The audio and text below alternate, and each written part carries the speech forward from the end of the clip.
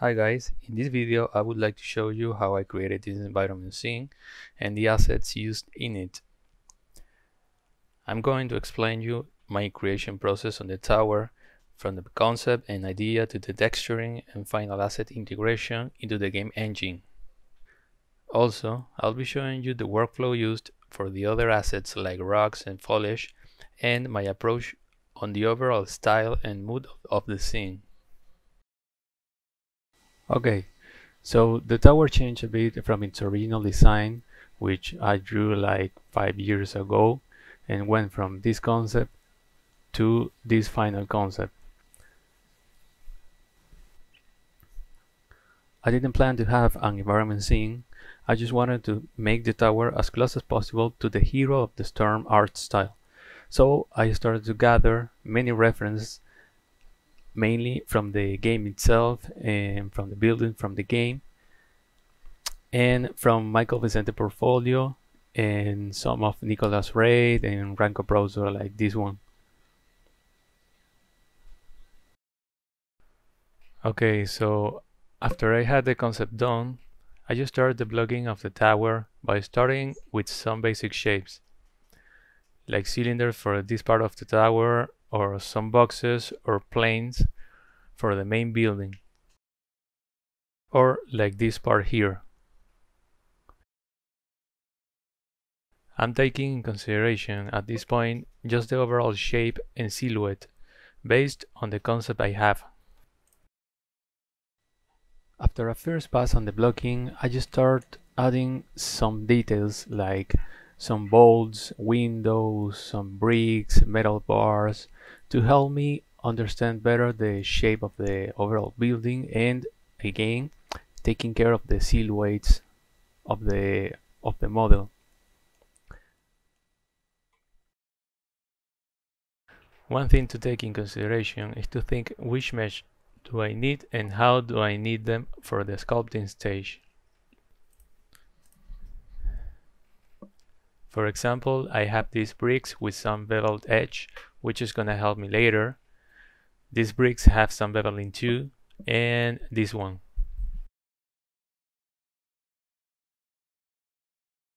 Also, an important thing is the modularity, because I wanted to make this tower with a unique texture. So I had to start to think which mesh could be optimized and which could be repeated.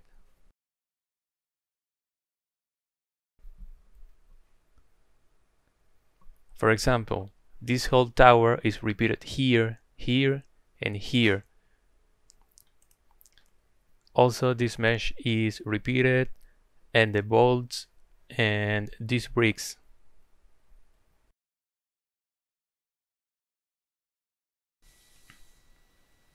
Okay, so once I have the blocking done, I bring everything into Zbrush and start separating the pieces. As you can see here, for example, this tower is just one subtool with many polygroups. So I start separating the polygroups as I need.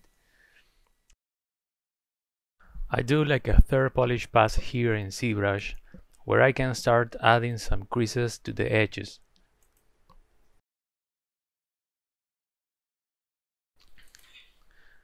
I use the dynamic subdivisions, so that way I can preview the subdivisions in my mesh, and I could make some extra adjustments to the shape in case I need to do that.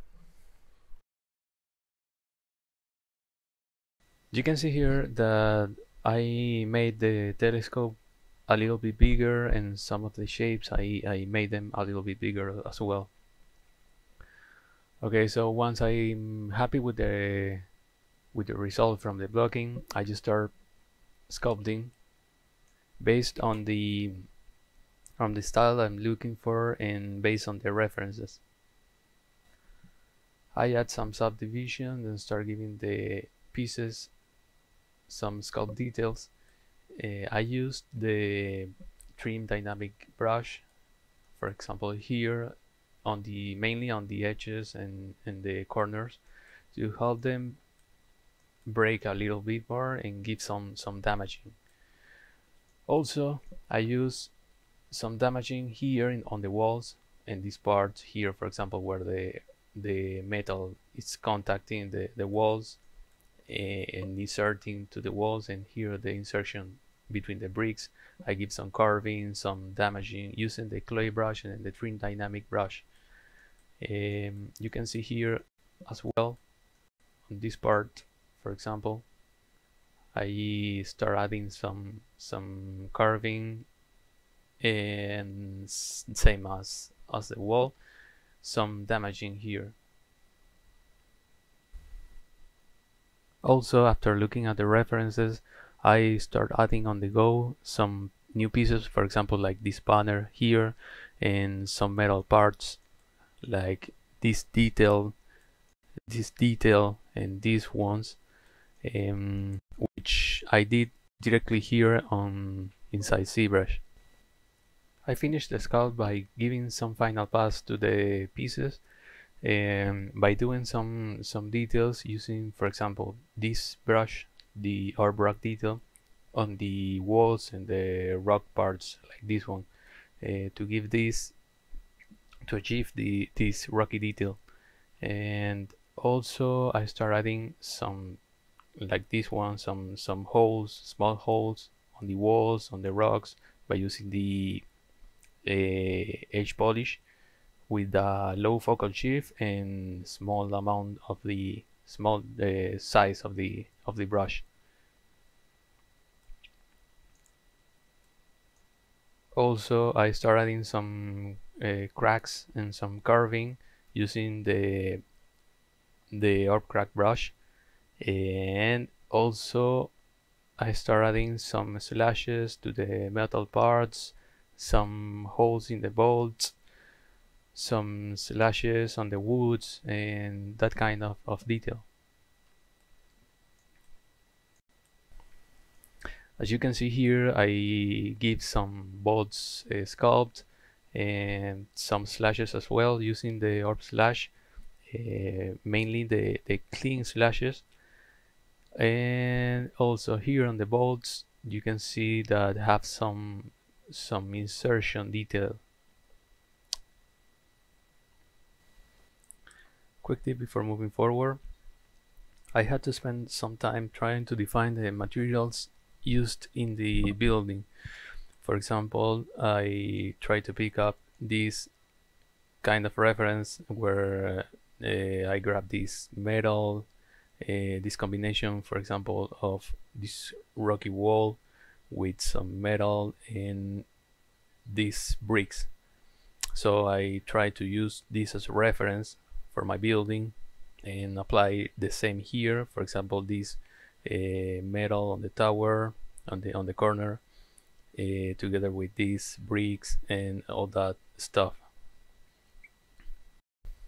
Once I have my sculpt done, I just organize my folder based on what I need to bake. For example, you can see here I group them by this part, like 4 different folders. Marmoset Toolbag lets you create baking groups, so this way it's easier to manage the pieces and have better results. But before doing any bakes, we need to do the retopology and the UV mapping.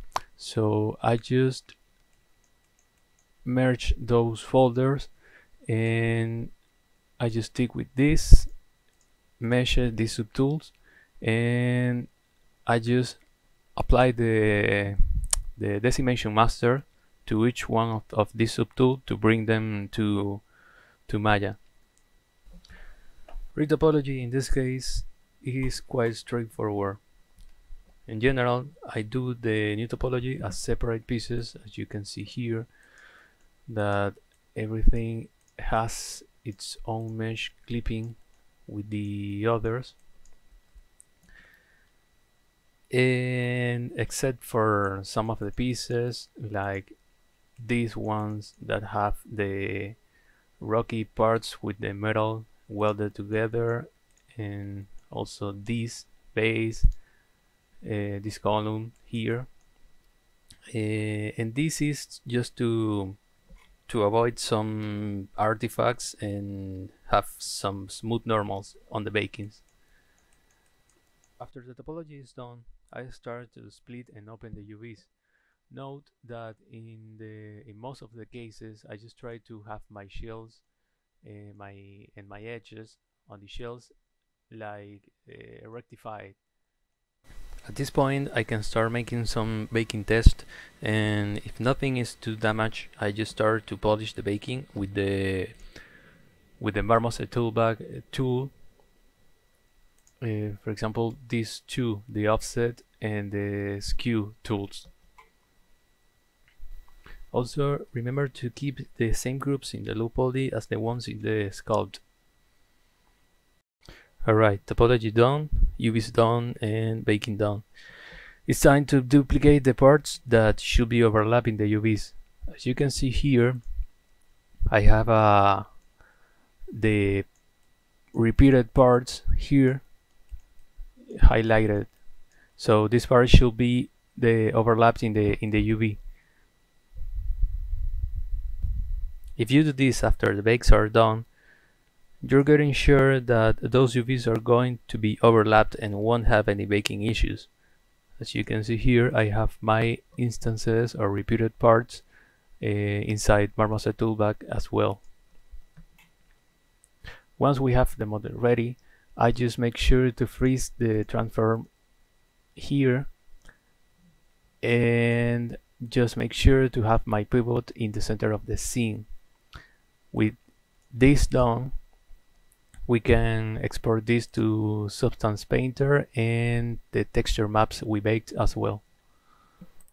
So here in Substance Painter, I have my textures loaded and I have my mesh imported into the scene. Okay, with everything set up, we can start adding the basic colors. At this point, I bring back again my references because I think sculpting and texturing are the key stages to achieve the stylized look that I'm looking for. In this case, I try to match the goals of, for example, this model, these references, and the metal to this one. The gray metal with that bluish tones.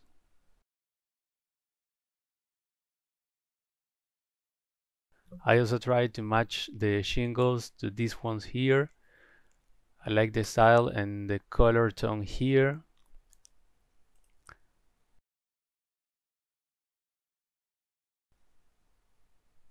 And because I have three types of walls,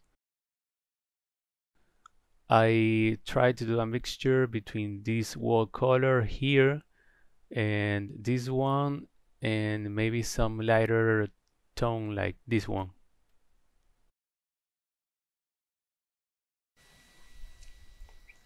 Okay, now that we have these base colors, I just start giving some details. For example, here in this material, I just add a base light. In this case, because I have the material applied on the bottom part here in this part and this part. Also, I have this applied to the top part of the building. So I wanted to give a kind of a gradient effect from the top to the bottom. Also, I added a kind of a grunge color pass that is affecting the color and the roughness channel.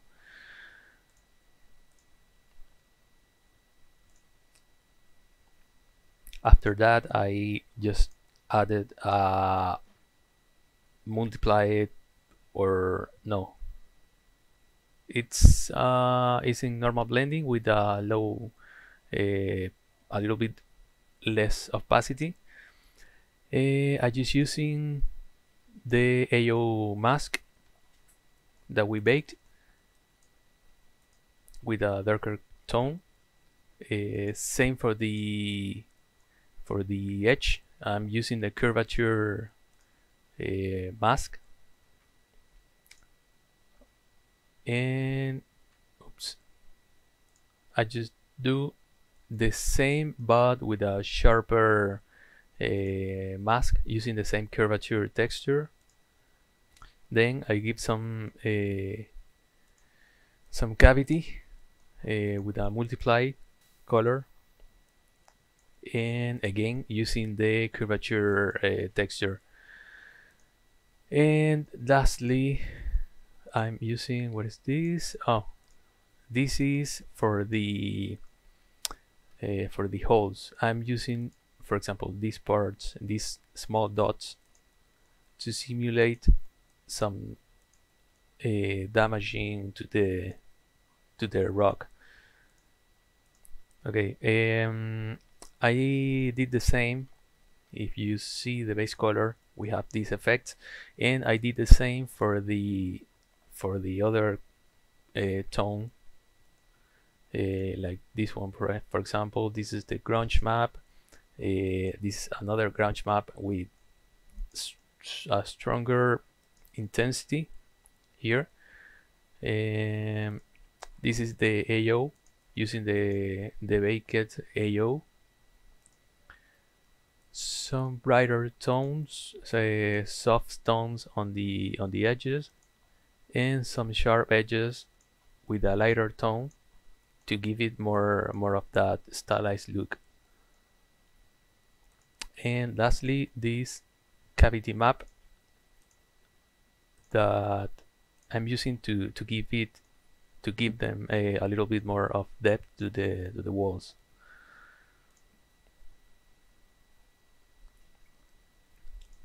Okay, so I did the same process for the other color, which has some grunge. This is this grunge is kind of the same for the other tones, and it's a procedural grunge I used from the resources in the Substance Painter. I have this kind of AO to, in this case, to simulate some dirt accumulated in these crevices and these cavity areas. I have, of course, these cavities here with a multiply, using again the texture, the curvature texture that we baked, and again this broad soft edge together with this sharp and a little bit lighter edges. And I'm not sure this one is, oh, and this is the same as the first one.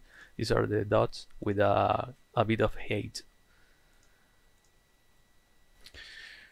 For the other metals, I have this kind of brass for the bolts. Also, I have this for the golds, and I use this on the cloth part for the banner. Also, I have this base material for the windows. I'm not gonna worry too much about it because this gonna have some emissive details and painting. And lastly, just to make sure that there are not artifacts or some unwanted views, I just put this black material to these kind of planes to simulate the interior.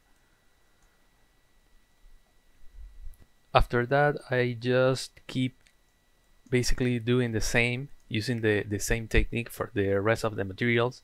For example, the shingles have some AO for the crevices and the cavities. It has the same cavity. It has some edge. In this case, I have the same AO but inverted, so I can have these kind of highlighted edges instead of using the curvature map.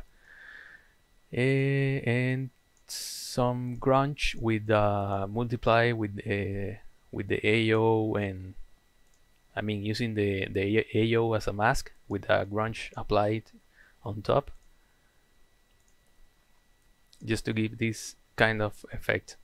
And if you see here, this one has kind of, it's very subtle, but it has some bluish, kind of bluish purple tone on top of the red. So I'm going to show you for the glass. I didn't put too much effort on the glass. I just give them I just gave it a little bit of this kind of greenish tone here, but nothing else, just the metallic and the roughness, which is rougher on the cavities and less rougher in the center of the glass.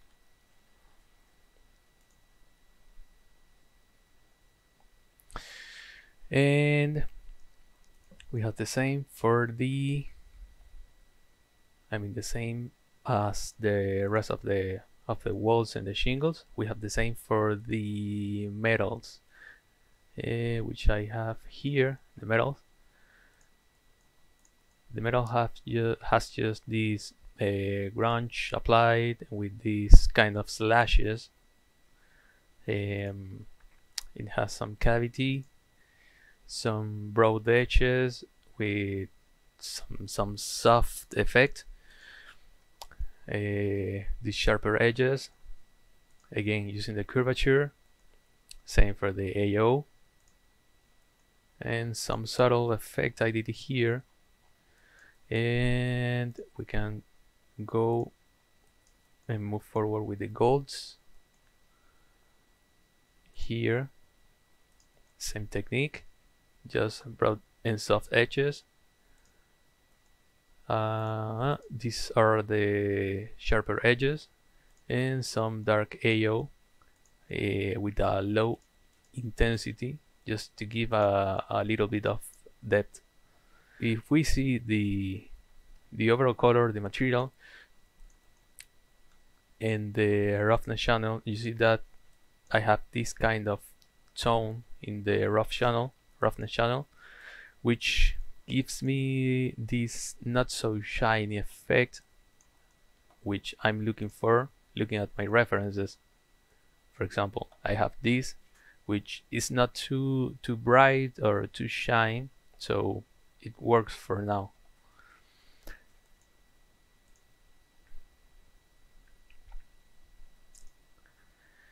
And for the cloth, I have this. Oops, sorry. I have this, the base color. I have some dark AO,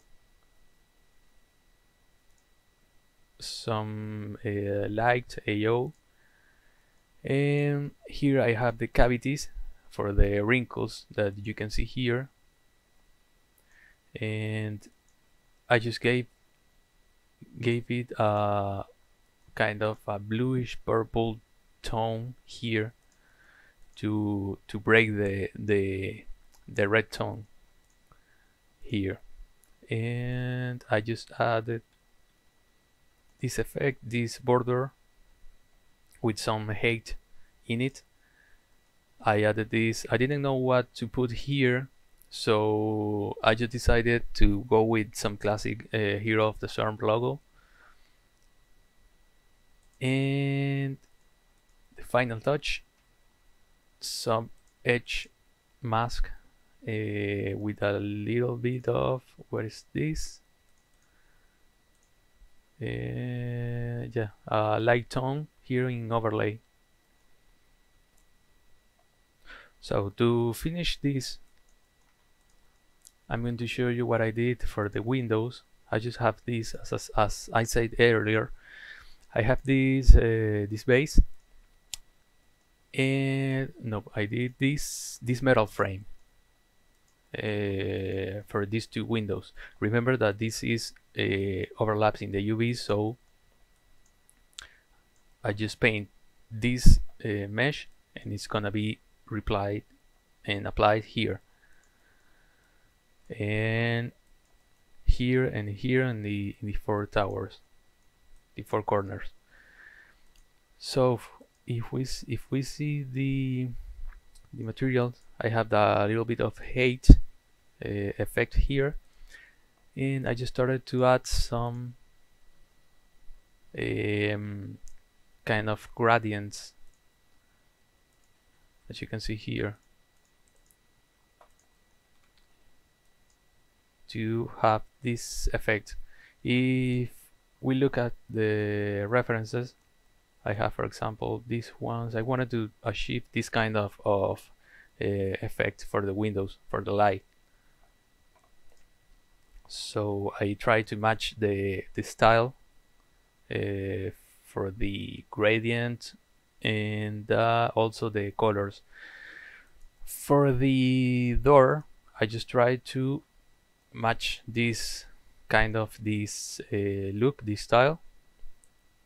And again, I try to match the color and the gradients, and also this extra for the center. In these ones, these three layers, I just have the same. For example, I have the same color applied to the emissive, so the emissive has the same color as the base color on the on these three layers. So after a first pass on the texturing here in Substance Painter, we can start exporting the meshes, the textures to the engine, Marmoset Toolbag, or in my case Unreal Engine 4. So here in Unreal I have I bring my mesh, and I bring my textures, which I have here, these four textures.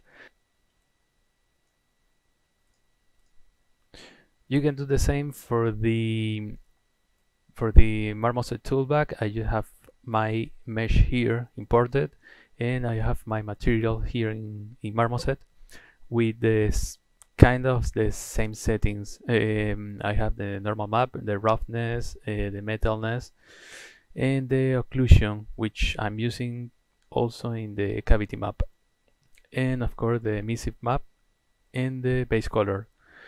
I didn't tweak this material too much, so this is how it looks like, kind of default, except for the light, obviously, but this is just the material. For the rocks and trees, although I just had the concept for the tower, I wanted to make a small environment scene with some rocks, trees, and nature around it. No extra building needed or man-made props needed. So I started to gather more references from the game and Michael Vicente portfolio and Ranka Prosos. I wanted to make this kind of trees and this kind of rocks. For the rocks, I just wanted to have two types. Some smaller rocks which I can move freely and scatter around on the floor, and some bigger rocks which could be modular to be able to stack them and place them next to each other and achieve that kind of cliff or rocky wall effect. So with these two references in mind, I just started to make some sculpt tests, and eventually I ended up with these models. I have here like two kind of trunk for the trees and this kind of trunk, and for the rocks I have like these three types of small rocks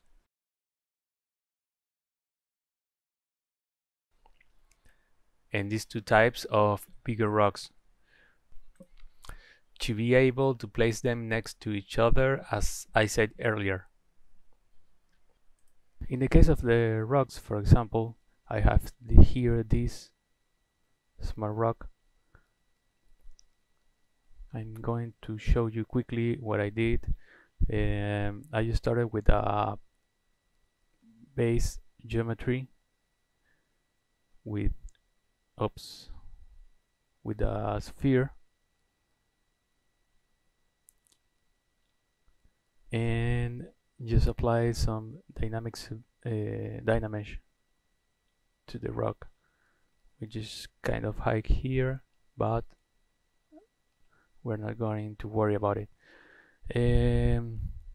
And just started to use the clip curve brush that you can select here and start making some cuts. Some cuts to give that facet style to the rock.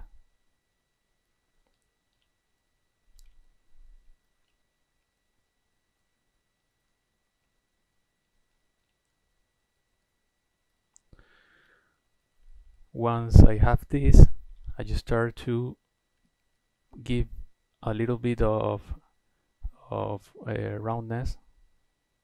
Since I have my reference here, I can see that it has some small roundness due to the erosion, maybe. So we can start pulling out the faces a little bit, start deforming it.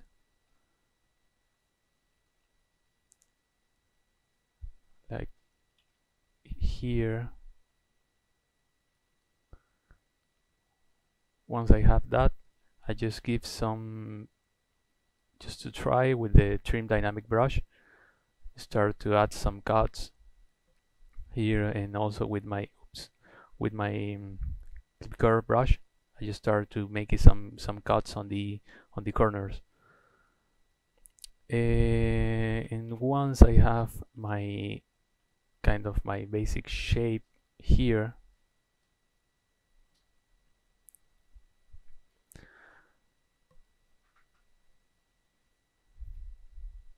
I just make a series measure. I just apply a series measure.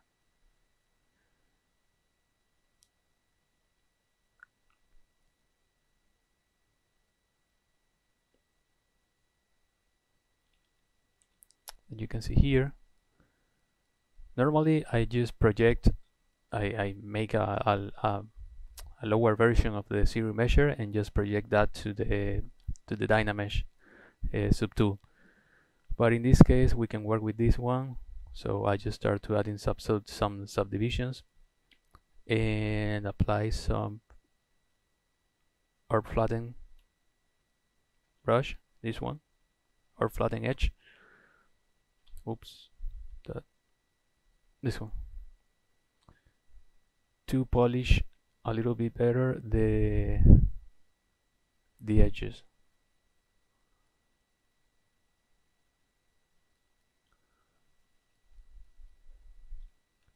Together with the trim dynamic brush.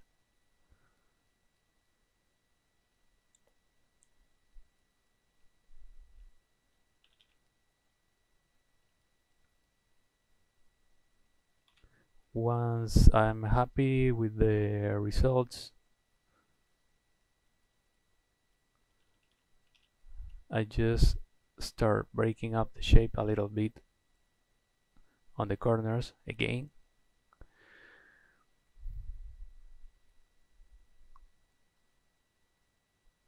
Like this one, for example.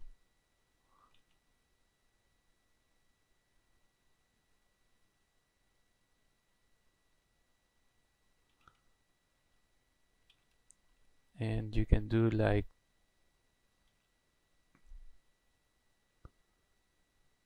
kind of this separation, like you have this face and next you have this face kind of with this crease here. Should be a little bit more polished, but just for now I think it's okay. And also on the edges, some of the edges, if you have like, for example, this edge, you can add some details like this one to help breaking a little bit more the silhouette and the edge. And after the overall shape is done and the damaging on the corners, on the edges, I start to add some with a little bit of the intensity on low. I just start add some of the orb rock detail, this one.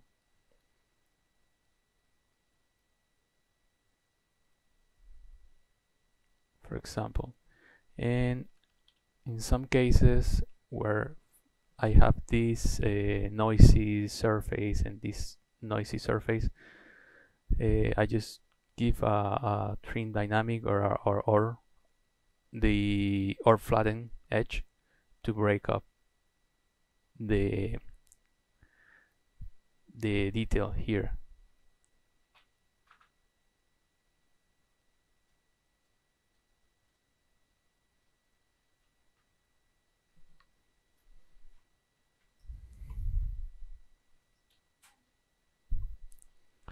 And this is the overall process for the rocks. Obviously with a little bit more of time and polish. For this stylable ground here, I applied the same technique I did for the rocks. I did this variation and also this other variation, which is kind of a flatter ground. I try to achieve this look from the orb portfolio, and if you can see here, these have the same placement for the rocks. Just this has more like a rocky shape, and this has more of a flatter look. So I try to replicate and achieve the same style for both of the texture. What I did here was just taking the same rocks I have here and making some adjustments, like apply some flatten using the clip curve brush and the orb flatten brush. And after that, I just adjusted the crevices to close the gaps between. The rest of the details are done using the orb rock detail brush, some trim dynamic brush on the edges, and the small pebbles brush on top of some rocks. For the pine leaves, I started from a sphere and applied a dynamesh to it, and started to deformate it until I had this branch shape. For the needles, I just started from this basic shape, and then I duplicated and distributed around the branch, and then pull it out a bit, some of the tips, until I got the style from the reference. For the tree leaves, I applied kind of the same process.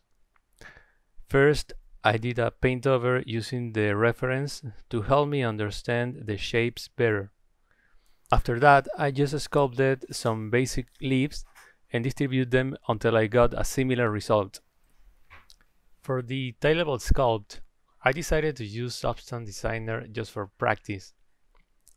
As you can see here, the texturing process for the floor is basically the same between them. I just wanted to be sure that the colors were the same on both textures, as you can see here in the references. Same for the grass material and grass blades, where both were done directly in Substance Designer.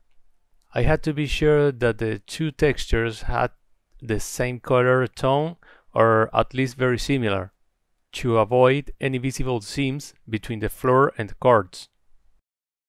Just to show you a quick breakdown of the trees in Maya, I just applied the base color to a flat plane and start cutting the plane in the different pieces I needed.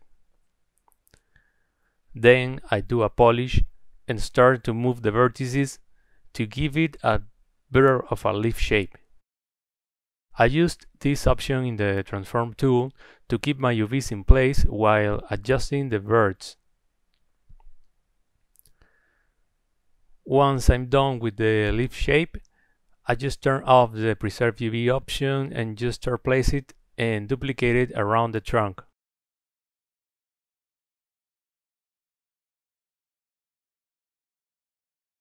For the other kind of tree, I used the same but using this plane shape instead and arrange them a bit different.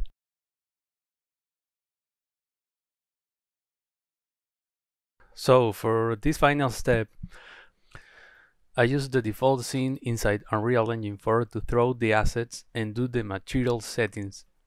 I just have 3 master materials, one for the tower, rocks and trunk with an standard configuration, and one for the leaves and grass blades since they are using transparency and some wind effects, and the last one for the floor with the 4 materials applied using vertex paint. After everything is working and after some test to the vertex paint floor, I created a new level and start placing the assets to build the scene environment. I just wanted to have the tower in the center and some rocks in the background as some kind of natural wall and the trees around the tower like a forest. I just tried to moving stuffs and see what could work better. As you can see here, this is the entire scene for this environment, and it has some of the assets I made before, like these rocks, all of the trees, the floor with the 4 materials applied with vertex paint, these bushes, and of course the tower. I wanted to give it a night mood to this scene with some bluish lighting, but at the end I added some lights like this one here and this here and a couple more here to help me break the flat look and bring some interesting contrast and some richness to the color of the scene. And just one note, here you can see what I said about maintaining the same color tones between the textures. For example, this is one of the ground tile texture and this is the other. And you can see here the blending between those two. But in terms of color tone, you can see that it's the same. Same for the rocks here, the rock mesh. I try to maintain the same color tone between these meshes and the floor, the rock texture of the floor. And also the grass texture for the ground, the tileable grass texture and these blade cards. You can see here that there is a bit of seam, but in general they share the same color, so it has kind of a smooth transition between the tileable texture and the grass cards. This is all for now. I hope this breakdown helps you and thanks for watching.